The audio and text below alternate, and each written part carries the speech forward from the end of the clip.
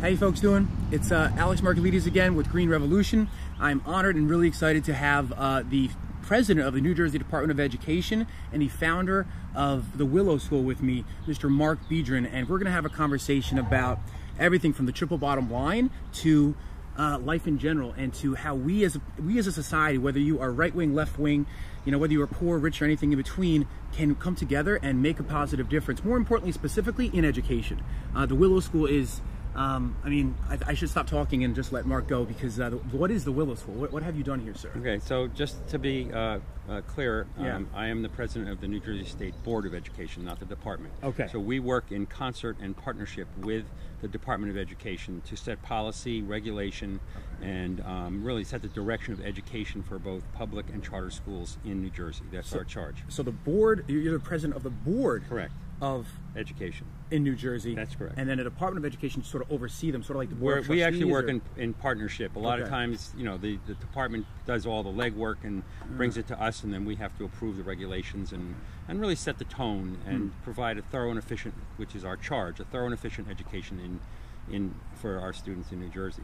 Thorough and efficient. That's what it says in statute. Okay. So Thorough and efficient education. That's our mission. Yeah. Now our vision is totally different. Our vision is so that every child, when they graduate, walk out that door in 12th grade, has what we call a well-rounded, comprehensive education, right? Is civic ready. So what does that mean, right? How do you be civic ready? Look at our current landscape. Are we civic ready as adults? I don't think so. Why? Simple. We were never educated to do that. Right. So be civic ready, to really be college and career ready too. Okay, that's good. But more importantly, have the skills and dispositions to be life ready. Okay, and what does that mean? So what does that mean is, what are the skills and habits of mind and dispositions that are what we call transferable and cross-applicable to any career, right? To going home and talking to your spouse, to college, anything, to life. What are those skills? Are they Algebra 2? Are they geometry?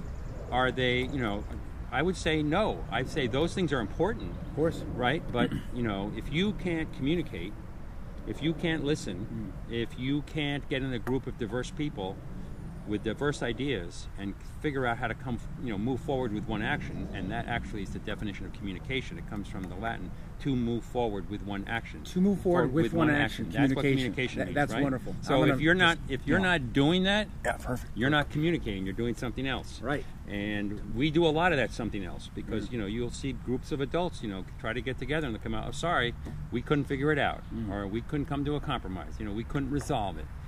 So there are ways to do that. There's a science to it. This is not a mystery.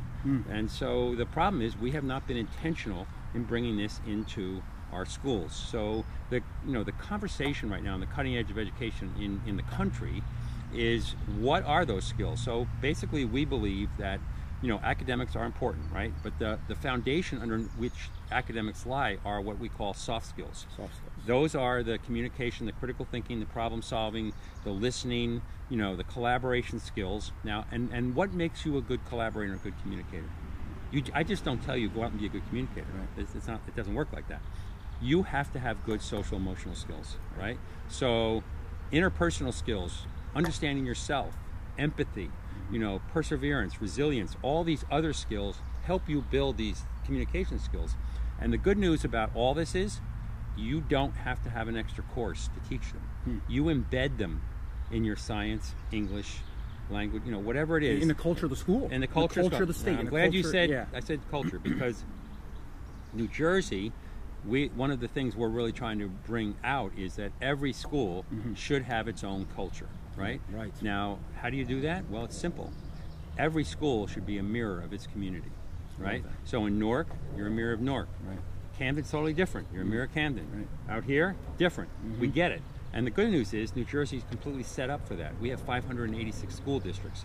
You look at, exactly. You look at that as from a business standpoint, you go, that's crazy. Right. Too many, but actually no. Right. We are teed up. As opposed to other states, because they have less divisions. They have more. They're bigger. The districts are bigger. They have more diversity, but the diversity isn't properly we've got a lot of diversity, but yeah. We're teed up to be a place-based education model. A place-based. Place-based. Now, place-based education has been around since the 40s. You know, the idea of using your community as a framework for the way you teach the things you teach, and the culture of your school. That's place, and they say that makes the learning more authentic. And I think about, when you say that, I think about, the well-intentioned New Jersey Department of Education, and how they go into cities and they take over, like Newark, Patterson, and they have this state down, well-intentioned sort of, we'll fix this horrible system, when they don't take in consideration what many people don't want to acknowledge as a massive racist system that has massive injustices, and I think that, when you look at slavery, you look at 200 years ago, and you look at the potential for, acknowledging the fact that we still have reparations in some way to pay to some people. Now, even if you completely disagree with that, I think that if it's place-based, and if you have the Department of Education and you have the local people, you need to have a compromise between where the funding comes from and the people who are running it with their children, right? And I feel like that's the rub when it comes to some inner city education. And I did 4 years in Newark, as you know. I did the urban farm, and I think that, from my experience, it was such a change the world awesome experience. But I see all these students going through these systems where we're educating them to a test that is not necessarily, and in many ways is going to be not detrimental, but definitely not helpful to them, because they don't yet have the social emotional skills, the nutrition, the safety, safety and nutrition. We're talking about, the hierarchy of needs here, right? We're talking about Maslow's hierarchy of needs. They're not even, clean clothing, food and safety provided. Now, many of the people in Newark and Patterson are very wealthy, and many of my students had doctors as parents, but I do think that, unfortunately, the vast percentage of them were not. So I think about that, and I think about, I want to go home, take care of my family and put bread on the table. Yeah. How am I going to process that huge idea of change the world? Oh, you got to stop talking because it's too much. So how do we have that tiered approach where we have this place-based education and we have this awareness, this awareness of social education, of social emotional and the soft skills, but it's digestible to the people who we're trying to help change. Because I think a problem that happens is when you have people that want to make change, they take that macro view and it overloads people. And you need to have that, okay, it's 2017, here's our here's our 12-month goal, here's what we want to do. And sometimes I feel like you shouldn't share the vision. Because if you share the vision too much, people get overwhelmed. But I think that, where we are right now at the Willow School, you're carbon neutral, right? I wouldn't go that far, but that building has no electric bill. Okay, that building has no electric bill. And we're going to do a tour in a bit, but so, and you have a cistern, right, of 2,000-3,000 gallons. We have three cisterns. The one behind you is 10,000 gallons. Okay. The two in the ground on either side of us are 25,000, where we harvest all the rainwater and use it to flush the toilets. Can you say that again? What are the gallons? 25,000 on either side. 25,000 under that parking lot, 25 under that, and 10 for that building. And there's some really state-of-the-art filtration systems so they get the cleanest water. Well, it all comes from the roof, and then it gets cleaned by ultraviolet light, and then it goes in to flush the toilets. So I just want to mention something about what you said before about what we call the achievement gap, right? So your zip code should not determine how well you get educated, and we have an achievement gap out here. It's all over the place, and I don't like going and saying we want to change everybody. We don't want to change anybody. Right. We want to transform it. Okay, and all we want to do is allow every child to get a great education and pursue their dream and be themselves. We don't want to change anybody, right? We want to obviously up the system so that everyone has a great school, a safe school, good teachers, and has good food and has opportunities to learn and to succeed and to have a life, right? And so that's important to know. And testing is a big conversation right now, and it has, as everything I've learned in education, has many points of view. So are we spending too much time on testing? Yes. Are we spending too much time on testing math and language arts? Yes. Do we need to cut that back? Yes. How do we do that? We're not sure yet. We have a requirement in the state of New Jersey to have a standardized test to graduate. That's a law. Right. We have a law that says you have to use a standardized test as part of the evaluation of a teacher that teaches math and language arts in grades 3 through 8. We also have a law, a federal requirement in order to get our money from the federal government that we do test at least 95% of all subgroups in New Jersey. Okay. So these are things that are sitting out there. Now, what does the test do? The test actually helps us pinpoint the achievement gap. So it shows us where that work is. And we definitely need an assessment, or else we're not going to know whether we're delivering, whether we're teaching what we're supposed to be teaching. Now, can you test social emotional skills and and character development skills, I would say you have to be careful about that. I mean, you know, I think you should just do those. Right. It should be a given. Right. It should be a You need given. to teach you how to love your neighbor, how to care about the environment, how to, you know, communicate to people who see things differently. Yeah. And so as far as testing, I teach science, right? And I almost want more testing because I want to have sort of a, and it's a double-edged sword there. I want to have a, you know, a clear goal, you know, to hit, because science and biology, you can go into photosynthesis for the whole year, you know. So, and it's 7th grade I currently teach, but I think about, you know, and I think about my students who I hope will watch this, and their parents and everybody else, you know, whether you're 93 or 3, I think you can, maybe not 3, but many people can understand and appreciate what we're talking about. I want more testing because at least some sort of more boiled down, here's what you should do to be successful. And I know that you sometimes don't get that perfect roadmap in life or in teaching especially, but I mean, if language arts and mathematics have these really rigorous, or we hope are rigorous tests every year, in grades 3 through 8, and it's a state law, you know, how can we make sure that they're also accountable and more than prepared in science? I mean, you look at Switzerland, you look at these northern European countries like Holland and Netherlands, and you look at like some, you know, the Japanese and some of the extremely high achieving countries in that area, and I think about they keep on touting how they don't do testing, and they let these students have this creative sort of not free but more this autonomous sort of Aristotle like, you know, to teach out of, you know, demand. I'm paraphrasing the quote, is foolish, but to see the proclivities of each child and their bent. Oh yeah, the whole child. The whole child. We have to be very careful when we compare ourselves to some of these European countries.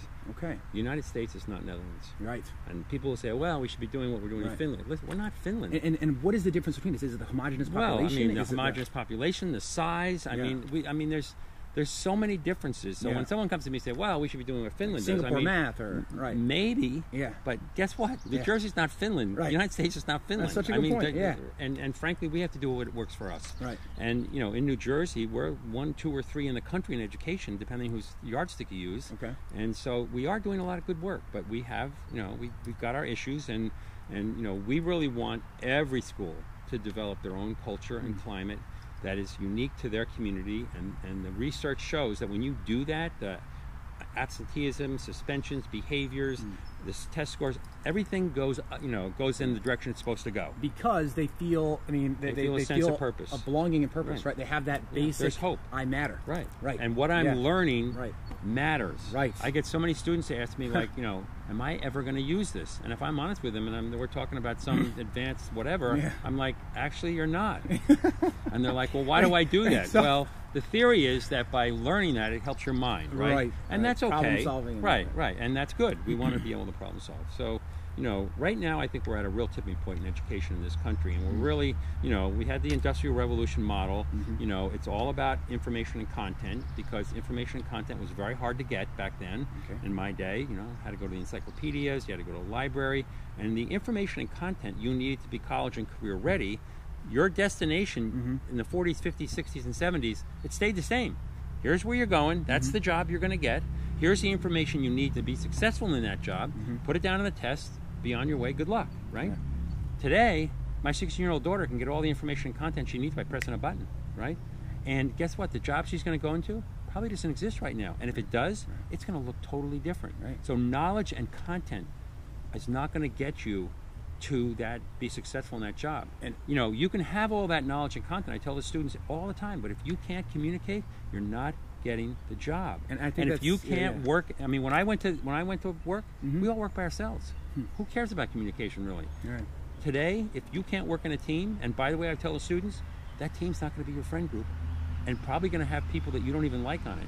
And if you can't get along and understand how to work in that team, you're going to get fired, right? So those skills are much more critical than, you know, advanced geometry. Now, if you want to be a mathematician or a nuclear scientist, knock yourself out. Go for it. Go AP. Go specialize in college. That's great. But the majority of us are going to have some massive we need these basic skills. Teamwork. And when you walk out the door in 12th grade and you land either in college or career or whatever, and if you talk to the business community, they'll tell you the kids that are landed on their doorstep, whether they're out of college or high school, don't have these employability skills, right? If you look at most job applications these days, 80% of it is soft skills. How well do you work with people? I think that's so important. 80% of the skills that most potential employers are looking at. They're is looking soft for skills, communication, social, emotional awareness of yourself. The company can teach you. Yeah, that's amazing. The product. You can learn the product, right? And that's memorization. That's content. Right. But you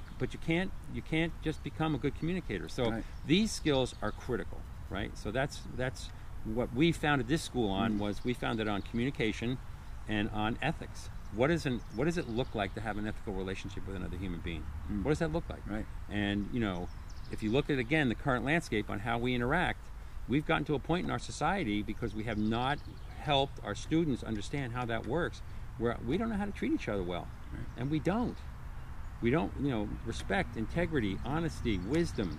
These are all things that people think are important. Now the conversation is, what do those things look like? Right. What is responsibility? What is respect? That's where you start having conversations with students. And it can fluctuate from culture to culture slightly, but Totally. there's probably some core tenets that Yeah, run throughout them all. exactly. Yeah, and I think about what you're saying, and I think about, I'm a big thinker. I think about war, I think about strife, I think about struggles, whether you look at the Middle East or Africa and famine and lack of food and the Syrian civil war, and was that a war based upon lack of water? Was that a significant factor? And I think about all the things you're talking about, and I think respect. I just think about how can we teach that? How can we teach how to interact, and what does a respectful relationship look like? And when I see students, I want to answer your point or talk to your point about memorization, and that's the base of Bloom's taxonomy, right? Do you know that we know that there's 16 subatomic particles, but for middle school maybe it's these 3: proton, neutron, electron. Okay, that's easy. That should, memorization. If you think you memorized the vocab and you spit it out in the test, great. So can a computer. You want to be employing the computers or controlling them, not the reverse. Right. And I think about communication. I think about how we're so globally connected. Again, it is overwhelming sometimes when you turn on the TV and you hear this. If it bleeds, it reads, as Bill Clinton says. It bleeds, it reads, and that's how you get all the viewers. Or and Tony Robbins says news is just to keep you hooked. But I do think it's a fine line between being aware of what's going on in the world, taking action, tiered, reasonable steps. Here are the not overwhelming, reasonable steps we can take, and making that progress. And I think that your school, although I've never viewed a class and I've been to the gala, but I think that your school is really. I don't even want to say hope. I want to say faith. This is what it should be, at least for this community, like you said. But I think that solar, wind, geothermal. I think that appreciating, and I think a lot of people don't say this. Fossil fuels are ingenious, right? They are ancient sunlight. Right. These organisms have been crushed and heated. And when you demonize the enemy, like Mandela says, when you no longer talk to your enemy, you make them more your enemy. You need to learn how to collaborate, communicate with people who might look at you and really hate your culture, or just at least disagree with you at work. And I think that when you collaborate with your enemy, they become your friend. And I think that we need to do that more. We need to say fossil fuels are great. A lot of our retirements are tied up in these things, right? Coal, oil.